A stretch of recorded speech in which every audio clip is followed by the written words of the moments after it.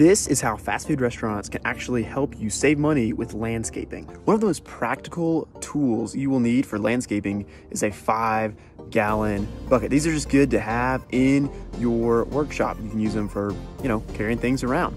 Now, normally 5-gallon buckets can be like 10, 15 bucks at any big box store, but I can tell you where you can get some for free.